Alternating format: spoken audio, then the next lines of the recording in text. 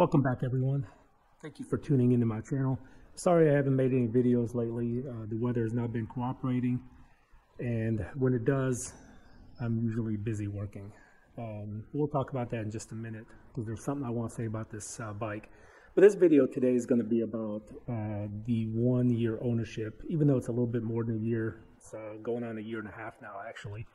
I've been meaning to make this video, but I've just been really busy this spring, so just haven't got around to it. But what I want to talk about is the good, the bad, and the ugly on owning this bike. And I want everyone to hear what it's like coming from an everyday person, not one of these moto journalists. Because, you know, those guys, they take it out on the racetrack.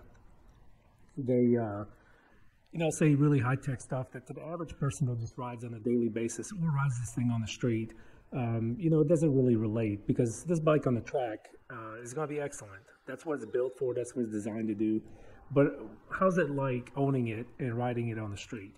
I have not taken this on the racetrack, and I'm probably not going to, and we'll talk about that in just a few minutes. But yeah, so let's first of all talk about the good stuff. There are a few bad things, so if you're thinking about buying this bike, stay tuned and pay attention, because I'll point out some things that may or may not be a deal breaker for you. But let's talk about the good things first. First of all, the power. It's absolutely amazing. The electronics on this is absolutely amazing. And by the way, I will make a video on the electronic suspension here pretty soon. But anyway, that bike handles phenomenally. It's an awesome machine. I can't say enough about it. It's perfect. This is the fastest and most technologically advanced sport bike I've ever owned in my life. And I've had numerous sport bikes, from R1s to CBRs. So this is by far the most powerful and most technologically advanced bike I've ever had. At the same time, it brings the most fun factor. Like they say, the miles per gallon on this thing is phenomenal. Anything else really good? Well, everything really. Even the insurances, believe it or not, is not as expensive as an R1. You would think it would be, but it's not. It's actually pretty cheap for what it is. Compared to a CBR 1000 or a Panigale or a R1, which was the bikes in running when I was looking to buy one, this actually was the cheapest on insurance, believe it or not. You know, they founded that V4 engine. That V4 is just an amazing machine, and the sound that it puts out is just, you can't even put it into words. You just have to listen to it. If you've never heard one in person, you just have to listen to it. And in fact, one of the guys I rode with last year, he actually pulled up next to me at the light and told me that my bike even idles aggressively. And I had to say, thank you very much. I appreciate that. But anyway, let's get on with the bad stuff, because obviously the machine is great. There are a few bad things. So the bike has 3,577 miles on it after a year or 4 months of owning it. So I put, you know, almost close to 4,000 miles on it. And believe it or not, I don't think you'll be able to see it, but it has Diablo super courses on it, and believe it or not, the tread is actually really good on it. It has, I would say, half tread life. Believe it or not, I mean, I was very shocked to see that. You might be able to see it better up here, but it's got quite a bit of life left on it. Now, I'm sure if you're watching this video, you've noticed a set of tires sitting here, and these are the Pirelli Diablo Rosso Corsa 2s with the 120 in the front and then the 200 in the back. I bought these just because I had some Revzilla cash, and they had a good deal on this tire. But specifically why I bought this is because my XSR, I'm on my second set of these, and they are phenomenal. Now, I've talked about this tire before, but just real quick, highly recommend them. They're cheaper than the Super Corsas, they heat up faster, and they grip, I think, just as good as those Super Corsas. But again, so some of the bad things. On this left foot peg, if you look carefully, I cleaned it up a little bit, but if you look carefully, you'll see the black crud inside these ridges.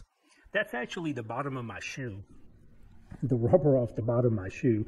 This exhaust here gets so hot that it actually melted part of my shoe, and this happened last summer, and some of the rubber actually got stuck in there, so I had to use some cleaner to get it out.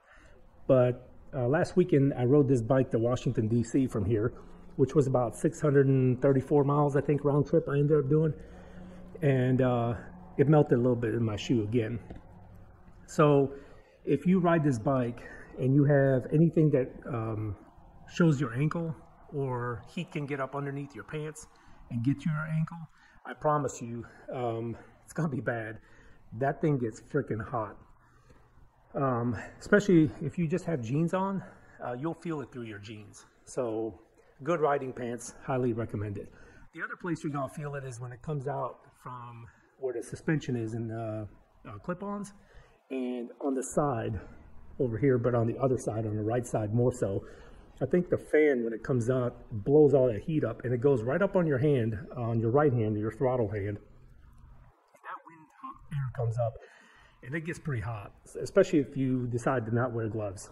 Wear gloves, highly recommended, please wear gloves. But if you decide to not wear them, your hand's gonna get pretty hot, especially in the summertime. So back to this weekend, we rode it to DC, and some of my other friends came with me.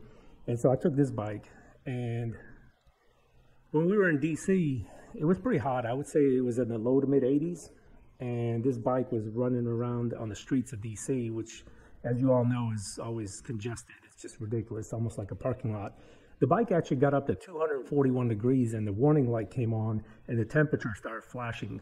So I got really nervous that I'm going to damage something or overheat the engine. So I shut the bike off, and for about, I don't know, 10 minutes, took a few photos and started back up, and we got on the road and started moving. But if you let this bike sit in idling or in traffic, and it's a nice summer day, like if you live out west or in Florida or any place like that where it gets really hot, I don't recommend sitting with this thing very long in traffic. The warning light came on. That's the first time I've ever had that happen. Almost got up that hot, but 241 degrees is what I saw on the temperature gauge when the warning light came on and started flashing. So that's another thing. It gets really hot, and I'm sure the new ones do too with all that fairing. One of my friends that has a Tuono, 2020 Tuono, and he rode to DC with us last weekend, and he didn't have that problem. But of course, he doesn't have the side fairing, so he gets some good crosswind. So there's that. Now let's talk about another bad thing. So this thing is not comfortable at all. Let me just tell you straight up, it is not comfortable. But it's not built for comfort. It's built for a racetrack. It's built to be sliding around on the seat and jumping up and jumping down, just constantly moving around. And when you're on the racetrack for 20, 30 minutes at a time, that's fine. But the way I took it to DC, I mean, we left at, 6:30 in the morning and got home at 9:30 at night and put 600 and some miles on it. Of course, lunch and stopping for gas and things like that. But it was an all-day ride, and it was not very comfortable. Now, we took mostly back roads. We tried to stay off the interstate, so it wasn't so bad on the back roads, because when you take turns and whatnot, and you're going through little towns and stopping at stoplights, you're at least moving around. But if you're just cruising on the interstate, this thing is terrible. All your weight is on your wrists, your neck, your shoulders, your butt is sore, your knees are jacked up like a pretzel. Not comfortable at all. If you're looking at this bike and you want to take it to the track, yes, get it. But if you just want to drive it around town, it's probably okay, because you're not going to be on it long. But I definitely don't recommend long trips with this thing. You're not going to be very happy with it. I would suggest getting a Tuono. At least you're a little bit more comfortable. But all that being said, it's an excellent machine, and I don't regret it at all. I'm glad I was put into a little bit of discomfort, because the fun factor of the trip outweighed the discomfort level. Let's talk about something else. This happened to me a couple of weeks ago, and if this ever happened to you, or somebody that's happened to, let me know. So Aprilia will tell you that after you get done riding a bike, you need to crack the gas tank and leave it cracked open so the fumes come out. Apparently there's something with the gas tank where it doesn't vent out fumes, and there's a lot of pressure that builds up, and it can actually crack the gas tank. And this is just a cover. The tank is actually under this. This is some sort of, I don't know, aluminum, or I don't know what it's made of, but it's just a cover. The actual gas tank is made of some sort of a carbon resin material. I'm not exactly sure what it is. but it builds up a lot of pressure. So you're supposed to crack the gas tank and leave it cracked for a little while, at least until it cools off. And even just sitting out here, every so often, I come out here and crack it, and you can hear the pressure come out of the gas tank. But one really strange thing happened. So a few weeks ago, I took the bike out for, I don't know, about 30, 45 minutes, just, goofing around. I came back, and it was a pretty hot day. I'd say it was about 80 degrees. And I came back, and I pulled up in the driveway, and I cracked the gas tank open. I heard the fumes vent out. I mean, it just let out a hiss, and it just let all the fumes out. So I shut it back. I put the key back in the ignition, and I put the bike back in its place where I normally store it, right here in the garage. And then I hear, I'm cleaning my helmet off from the bug guts and things like that, and I hear this, what sounds like this little whining motor, little electric motor. It would make this buzzing sound for, I don't know, a few seconds, and then it would go off. And come on and go off, come on and go off. And I didn't know what it was coming from, and I stuck my ear up to the motorcycle, and it sounded like there's something inside, like at the top of the engine, making a noise. And I'm like, what is that?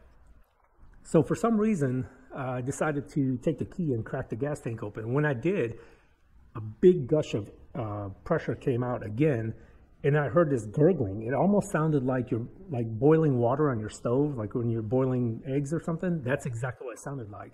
So I'm like, what the heck is that? And I cracked the top of the nozzle open, and what do you know? My gas inside my gas tank, because I had just filled up right before I came back to the house, the gas inside the gas tank is bubbling like water on your stove when you're boiling water. It was that bad. It was literally, it looked like my gas was boiling. And I freaked out. I didn't know what the heck was going on. I was about ready to push this thing out in the driveway in case it blows up or catches on fire or something. So I call Aprilia, and they tell me that there's some sort of a motor on there that's supposed to vent out the fumes. And that hissing sound or buzzing sound that I heard was that little motor that was trying to vent the fumes out, but it can't keep up, and it builds up a lot of pressure, and that's why your gas tank will crack. So they said that's totally okay, and it's just the air going back in through the gas tank where it's trying to vent the fumes out. So they told me, Aprilia told me, to always crack the tank and leave it cracked at least until the engine cools off.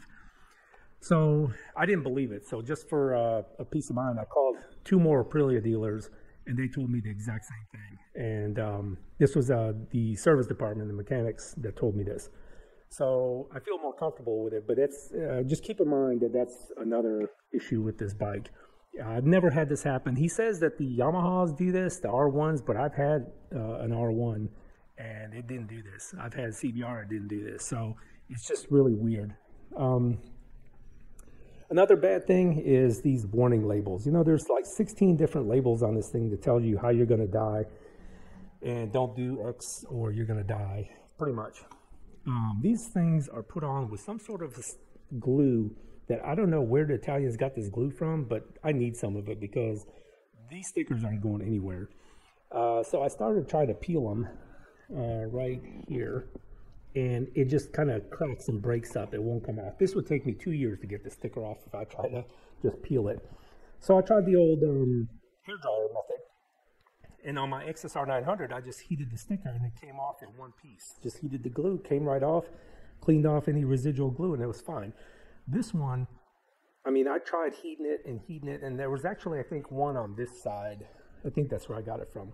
I finally managed to get one of them off, but it takes forever to just get one sticker off. So my next video, I'm going to try to demonstrate that. If you're interested, stay tuned. I'll make that video. But it is an absolute nightmare to get these stickers off. And finally, I think the only thing that I would say is another negative about this bike, one that I can think of and sticks out in my head, is just changing the oil on it. I made a video on how to change the oil on it, but just getting that plastic off on the other side, on the right-hand side, is just kind of a disaster. I mean, once you take it off a couple times, you kind of figure it out, and it's not that bad. But just to get an oil filter and a drain plug off, you have to go through this whole shindig of getting all this plastic off. But that's the cost of owning a sport bike. When you buy a sport bike, you know that that's what's going to happen, because the naked bikes obviously don't have that issue. So if you buy a sport bike, whether it's this or an R1 or CBR, just keep in mind, taking a plastic off just to do anything on it is a disaster. It's just, a pain in the ass, pretty much what it is. And that about sums it up. Obviously, the comfort is the biggest thing, but that's the choice that you have to make about the comfort, because yes, the bike is amazing and it's really fun to ride, but is it worth it for you to be uncomfortable? For me, yes, it is, but probably not a whole lot longer. You know, I'm in my mid-40s, so this bike is not exactly made for me. It's probably made for somebody 20, you know, early 20s or something like that. Someone that's a little bit more flexible, and the pains being, you know, in your 40s aren't there. But is it still fun? Yes, absolutely. And do I overlook the discomfort? Yes, and I've proven that this past weekend when we went to DC. So overall, the bike is amazing. The other one complaint that I just thought of is, and I'm sorry for not mentioning this before, but is the quick shifter. The quick shifter on this thing, if you're on the gas and you're on it at a decent amount and you're giving it quite a bit of throttle, I'd say probably quarter to 1/3 throttle, the quick shifter is pretty smooth going up, and then you have to let completely off the gas, and it's pretty smooth coming down. However, if you're not high enough in the RPM, or you're not on the gas high enough, it's very, very clunky. So you pretty much, I would suggest, don't use the quick shifter unless you're at least 5,000 RPM and on the gas, and then you can bump it and it's fine. Same thing for coming down. Make sure you're at a higher RPM. Don't try to come all the way down to like 4,000 and then go down to the next gear. Come down in a higher gear, and it'll be smooth. But that quick shifter is not what the moto journalist described it on all the videos I watched prior to buying this bike. It is smooth, but what they failed to mention is that you need to be higher up in the RPM and you need to be on the gas. Same thing when you're coming down. Just be over 5,000 RPM, and then you should be okay. But overall, that about sums up the bike. Again, those tires are the next ones going on, but I'm going to try to wear out those super courses and see what we can do with those, because they got pretty good life. And I'm very surprised, by the way, because I've heard they were about a 1,500 mile tire, but right now I got 3,500, almost 36, and I'd say they're about half life. So pretty amazing.